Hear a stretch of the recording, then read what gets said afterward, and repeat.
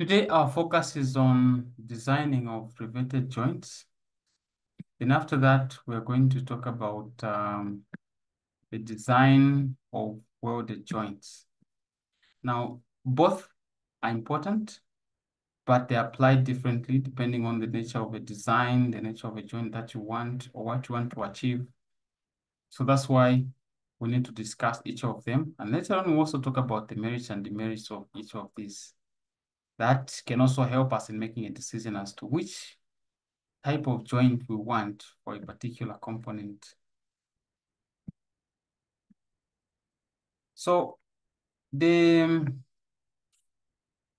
you're trying to join two pieces of metal, you can lap them around where you put one joint over the other and then drill a hole, then plant a rivet. That is an option we have. So you can have what is known as of course, we're saying that here the plates overlap for a lap joint. Then what we're going to call a single riveted lap joint. That's a lap joint which is made of a single row of rivets. And the other one, which has a double row, we call it it's going to have 2 rows of rivets. Triple, 3, just like that. Then in a butt joint, this is where the joints, the metals that you're putting together come in contact. They actually touch each other by the ends. Now, for a riveted joint, it means that you end up putting another layer of material on top, which is conjoining the two ends or the two materials, and then you drill out holes and start punching out the rivets. In riveting terminology, there are some important terms that we use there. The commonest of them is the pitch.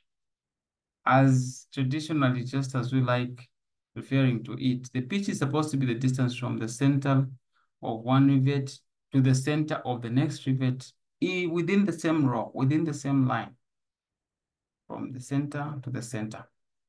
Others say from one rivet to the one point on a rivet to the corresponding point on the next rivet. But this is more specific because that becomes open-ended and quite a bit ambiguous, unless you're dealing with something that has special features like maybe a thread or something. But for a rivet, from the center of one rivet to the center of the next in the same row gives us that pitch.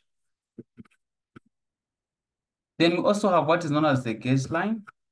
This one is just a line of rivets parallel to the direction of the stress, meaning you may have a scenario where you know the direction where the stress is acting. The nominal diameter, this is the diameter of a rivet before they're driven into the hole that is where they'll end up. Mostly, we don't use this for calculation purposes. We prefer to use the gross diameter of a rivet. So when you say the gross diameter of a rivet, that is the diameter of the rivet hole. Because after punching a rivet into a hole, it fills out that space completely. So hence the basis for those calculations. Then the edge distance, that is where we are trying to talk about the distance from the edge of a member to between the edge of a member to the nearest rivet in there, or where the rivet is sitting. It could be in a hole or where we've seen the rivet. Then the repeating section, we're talking about a group of rivets whose pattern repeats itself along the length of the joint. Then the gauge distance between 2 consecutive rivets. Then the back pitch, the distance between the center lines of 2 rows of rivets. This one means that you have here and there, you're looking at the distance between them. It gives you that row to the other one. So then you have the so-called back pitch, so forth. What may cause a rivet to fail or a riveted joint to fail? So there's first of all what is known as tearing off. tearing off is one failure that may happen along the pitch line of your rivet hose. So for this type of failure, the force that is responsible, the force or the tearing force that may happen can be calculated by multiplying the stress by the corresponding area. So this is the tearing stress. And here we subtract pitch minus the diameter of the rivet. So P minus D multiplied by the thickness, then multiplied by the tearing stress. Then the other mode of failure is by shearing off of the rivets, where the rivets just shear off along their cross-section. Then you see the joint failing. To determine this, this one, the force responsible for that is PS is equal to N by D squared shear over 4, where the small n there is representing the number of rivets per pitch length. How many rivets are fitting there gives us our small n. Then, of course, PS, we know that's the shearing strength per pitch length. If you're dealing with a double cover butt joint, then it means we are going to multiply by 2. That is covered. Then we can also have failure due to the bearing pressure between the rivet and the plate.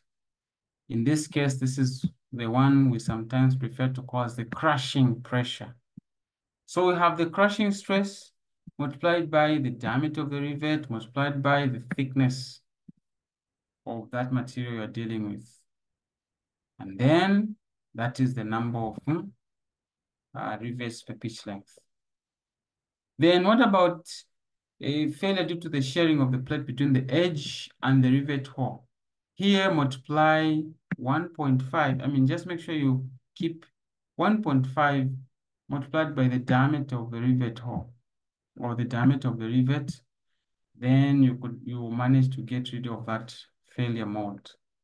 And what about the failure of a joint due to splitting between the holes and the edge of the plate?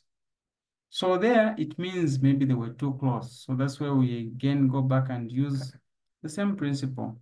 We'll ensure that you keep 1.5 times the rivet diameter, the distance that is between the center of the rivets and the edge of the plates. Then you are going to get rid of this failure. So for these, it means that before you can even employ, before you can even leave it, you carry out those measurements. And once you are satisfied, then you are going to get rid of this mode of failure.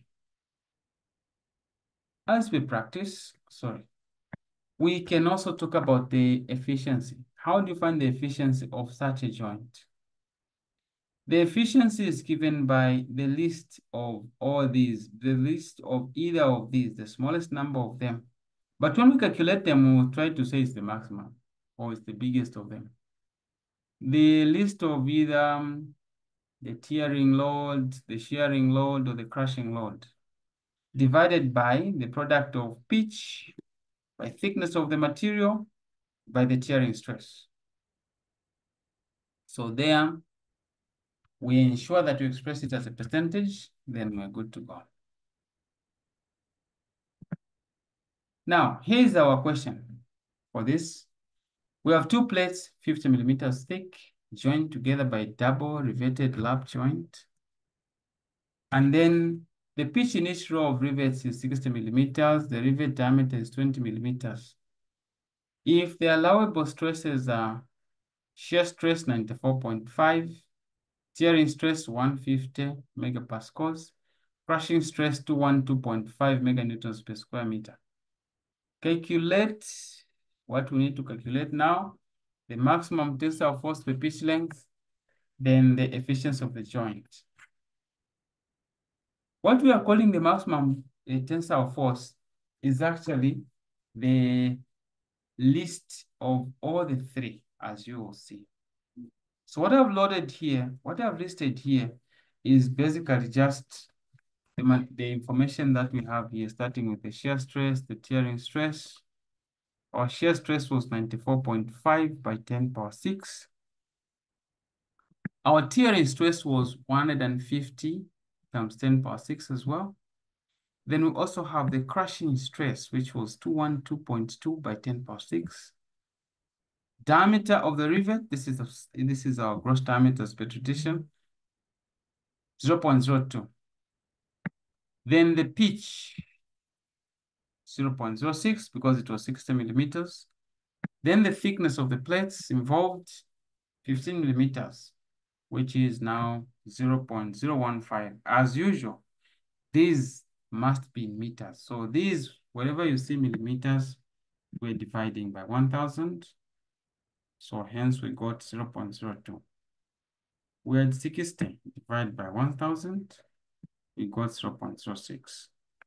We had 15 millimeters here, divided by 1,000, we got 0.015, just like that. So this is how this was interpreted. Then let's get to the first one, the maximum tensile force per pitch length. So first things first, the resistance against tearing of the plate or tearing force. This is the one who said RT is equal to PT given by the difference between pitch and diameter multiplied by the thickness and the tearing stress. Pitch is 0.06. Diameter of the rivets, which is the gross diameter, 0.02. Thickness of the plates, 0.015. The tearing stress, 150 multiplied by 10 raised to power 6. From this calculation, you get 90,000. Then the next one is the resistance against shearing of the rivets or allowable shear force. So here we have PS, RS is N pi d squared, shear stress over 4, then times 2, or times 1.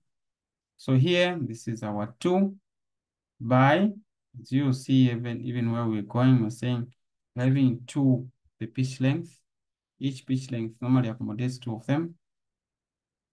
2 times pi squared times 94.5 times 10 power 6. Everything divided by 4. And we get 59,376.101. Then we also have resistance against crushing of the rivets or crushing strength.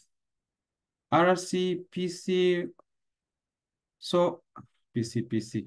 It's just a repetition there. N dt stress C. So the number of rivets per pitch length by the diameter of the rivets by the thickness of the rivets multiplied by the crushing stress. So our N is 2, D 0.02, T 0.015, and the crushing stress was 212.5 by 10 power 6. From there, we get 127,500. Now, our emphasis here is that the 127,500, if you compare the numbers, I have 127,500. This is the biggest of them. I have 59,000. I also have 90,000. So here, I'm not going to pick the maximum value as the question was asking. I'm going to pick the list of them. The least load is the one I'm going to pick, which is this. So here I'm talking about which is the least permissible force that I need here. It is 59,376.101.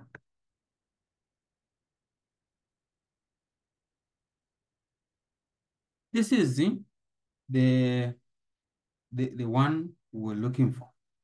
But then once you've gotten this, you are now ready to find the efficiency. So getting to the efficiency, we said it's supposed to be list of either of these. We're not saying that In the formula, you can now substitute 1, 2, 3. List of any.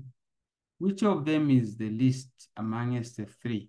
We already established this, that is 59,376.101. Then below, we can just plug the numbers as they are. Our P is 0.06, our T 0.015, stress T 150 by 10 power 6. All of them put together, multiply by 100%. Then you get 43.98% as our answer. So here you notice that depending on how information has been provided, get your values one by one and then do your analysis. Get the one which is the least of them. And that's the one which we're considering to be the maximum allowable force. And then from there, you can now calculate your efficiency.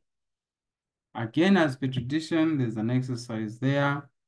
You can try out and see how the answers are coming out. Feel free to drop a comment. Let me know where you feel there's some emphasis needed or something you could have observed. The next one we'll look at will be the welded joints,